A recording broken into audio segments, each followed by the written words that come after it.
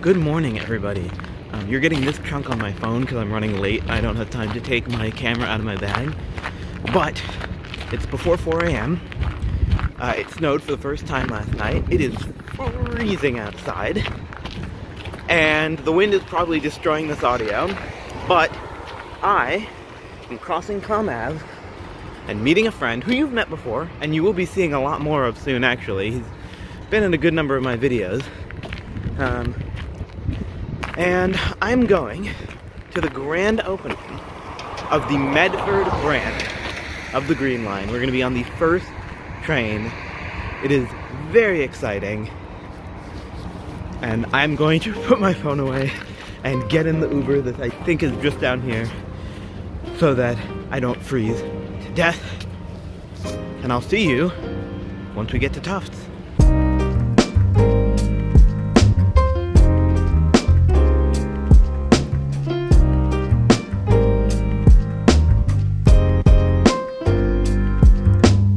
Alright, good morning everybody. We made it here. It's Andrew. Good morning. He was crazy enough to do this with me last time. I'm very cold. We're doing it again. Again. I forgot my gloves, so I might get frostbite in exchange for making this video, but you know, worth it. You know, it's, again, as I told you earlier, it's opportunity cost. Opportunity cost. Yeah, that's true. This is a much bigger crowd, and I would say nicer station than Union Square. I would say so as well. But there's a lot left to be seen. We still have like half an hour before the train leaves. I don't know how this is gonna... We're gonna die. We'll occupy our time. We'll figure it out. Yeah, we'll like, I don't know, count the bike racks in the pedalin' park, which is nice. This is way better location than the Union Square one. Yeah, like right true. here. There's a lot more to see at the new GLX stations than just the pedalin' parks, though. The long-awaited Medford branch of the Green Line opened with 3 new miles of track and a subsequent extension of E-branch service this morning. The new service runs alongside the Lowell commuter rail line, servicing 5 new stations and bringing rapid transit service to nearly 80% of Somerville residents. While the line isn't all peachy, fare validation is required at all stations, the new tracks have a top speed of 50 miles per hour and are expected to carry up to 50,000 people per day from their homes in the suburbs to downtown Boston in under half an hour. Thank you. Stay with us, First train's pulling in. Crowd is electric. This is gonna be pretty good.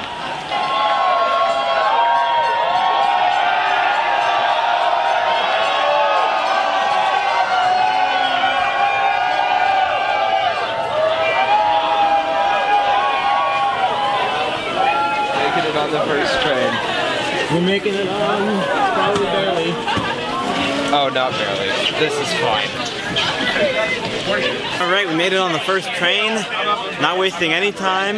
It's much warmer here. It is I'm actually so much surprised better. we made it on the first train. This is pretty great. Yeah. There's a lot of energy for 4:45 a.m.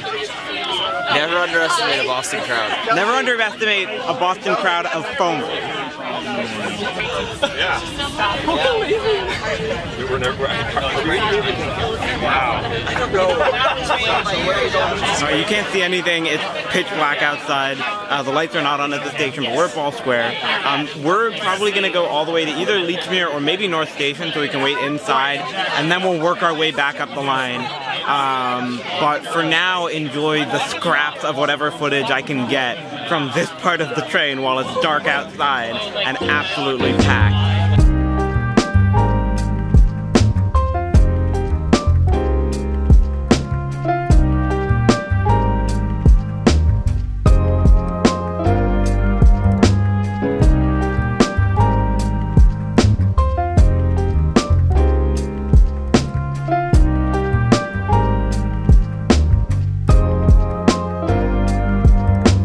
We made it to North Station.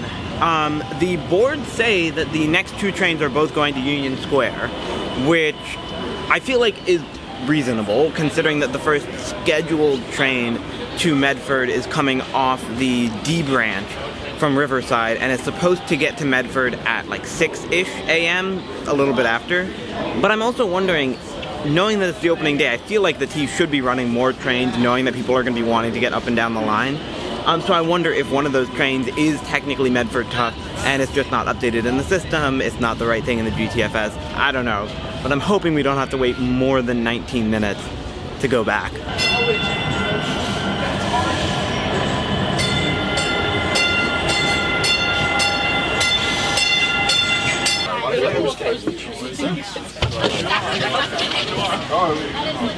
We have made it to Ball Square. Ball Square. On a one-car Type 9 that was announcing Medford Tufts as College Avenue, standing about 3 inches away from Steve Poptak. This seems like this is like the pretty standard design. Oh, there's another train right behind ours. We could have gotten on that one. No, it's okay. And actually had room to breathe. This seems pretty standard. Island platform, canopy, way overdone poured concrete that probably added, you know, $1 million to the budget for this extension. But overall, not a bad station. Yeah, it's a very nice looking station. It's very similar to all the rest, but you know. I feel like once we sort of get a sense for this station, we'll have an idea of what all the other ones look like. Yeah. Something's going on down there, I don't know what. People on our train were singing Sweet Caroline. Sweet Caroline, ba ba ba, 'cause I've never seen so good. So good, so good, so good. We'll head down this way. We have history. We have these big boards with history and updated maps, the usual suspects. We also have signs about fare validation. Andrew, what are your thoughts on fare validation? Seeing as I've lived and I've worked in cities where they do have fare validation, and honestly, I'm not a huge fan of it because I don't think it works. I don't think it's very easy to enforce, and I've never seen it enforced. So I have seen it enforced on like the Hudson Bergen Light Rail in New York, but it's just generally a pain when you already have a fare gate based system to add in something like this. Yeah. And then people, like, you know, you actually have to think about paying, like, and then people are going to think station where you do have to pay. So yeah, you know, so tap our cards there, and we're still fare paying passengers. So technically the station has one exit, it's at this end of the platform, but we also have like 2 exits. There's a little track crossing here to 2 more fare validators, the pedal and park, and another exit of sorts.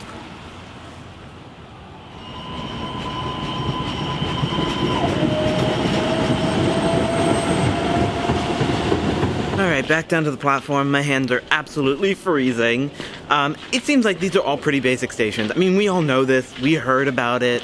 You know, they had to cut as much spending as possible. There's no heated indoor mezzanines. There's no fare gates. There's, you know, none of this stuff. Are these stations poorly designed? Not at all. There's a very nice little area up there. Clear entrance. They actually have the globes this time instead of just like the 2D little signs. But it's cold. It would be really nice to have a little heated shelter down here on the platform, at the very least heat lamp. And I think that this station falls into the same mistake as a lot of the new MBTA stations, of just some of it is a little bit over-designed, arguably. You have these giant poured concrete foundations for everything. That's something that could have been cut, not heat on freezing days like today. But that's just the way it is, so we're gonna wait for the next train down towards Heath Street, and we'll get off at Magoon Square. That is the next stop. Also, I will say I really like the pedal and parks. They have pedal and parks, and they're actually located in really convenient locations. This one you can come in right off the street. There looks like there's a bus stop right near there. You just park your bike right over there. You walk down a ramp, and boom, you can validate your fare. It's pretty good. Okay, Magoon Square. We've basically already seen this station because we saw Ball Square. Yeah. Difference with this station. Crossing over the tracks is at that end, and I don't know if there are any fare validators. We might have to go check that. But I saw there's a track crossing down there. This end looks to be pretty much the same though. We have the elevator, we have the stairs up, and then I'm assuming up there is an exit. Yeah, an interestingly designed bridge here, as Andrew says. I think it's like the street lamps kind of bend over and create an archway. I think that's pretty cool. I like that a lot. Whatever you want to do. I think it's cool. I think that this is giving a little bit of character to each station, you know? So Magoon is the one that has the weird curvy lamps. Ball Square is the one with the funny name and the sort of side entrance. And we'll see what Gilman and East Somerville have to offer. Update, this weird crossing is an emergency exit. It's not even connected to the actual platform itself. Seems like that could be a great opportunity to have 2 exits, but I also don't know how much traffic Magoon Square gets, so it might not have been worth it. But I guess that's technically a provision for an expansion in the future, which is always a good thing.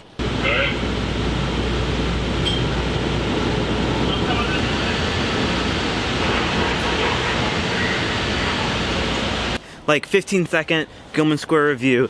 It's normal. It looks like the same as all the other ones. Kind of basic at this end. Commuter rail train just went by.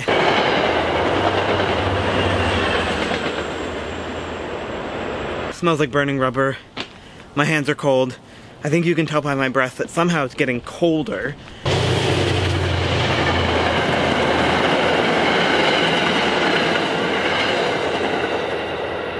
Alright, and we are here at East Somerville. Last station to check out. And already off to a great start. They don't have the board, so this is a tarp. That's good. Thumbs up. We have another exit, sort of like Ball Square, where we have this like pedestrian crossing here. Fair validation's on here. Pedal and Park, that's a great Pedal and Park location. That is right off the new community path.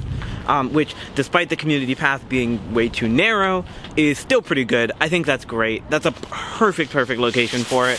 I will say, more than anything else, I think this extension really encourages biking to the train, which is awesome. Amazing, especially because Somerville isn't super high density. Around the station seems to be a lot of single-family homes, so it's probably going to be a lot of people that need to walk a good distance or bike. Hopefully, if Blue Bikes doesn't already have stations nearby, they will install them. I don't really know the details on that, but fingers crossed. That would be a nice thing to have. Other than that, I think this has to be the most bare-bones station of them all. I would say so. There aren't even technically 2 exits. There is only one, and it's right here.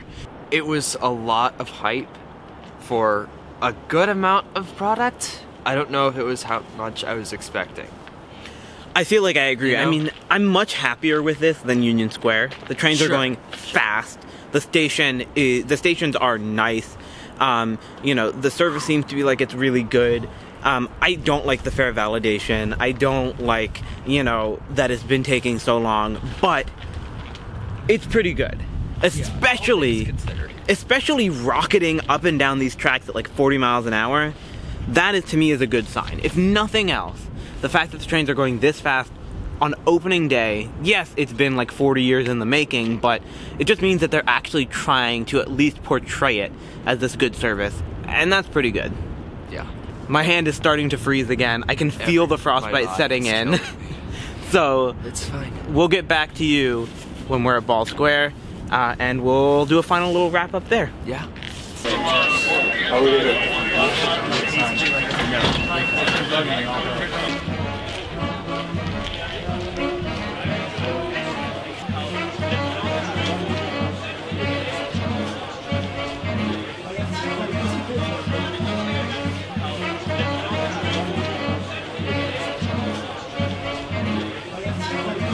All right, that just about does it. Yeah, we're back.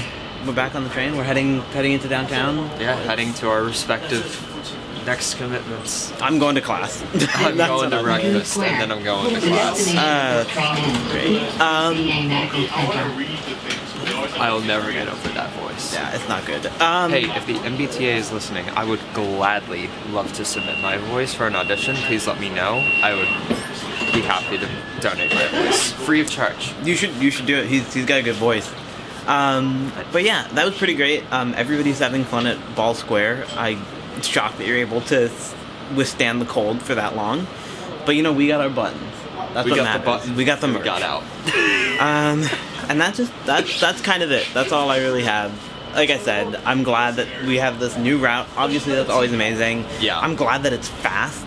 I'm glad that the station are pretty good, you know. And I'm excited to, explore Somerville a little bit. Yeah, I'm actually going to spend time in Somerville now because I can get there. I can just hop on the Green Line. So hopefully you will come out and ride it sometime soon. Hopefully it'll continue to be a success.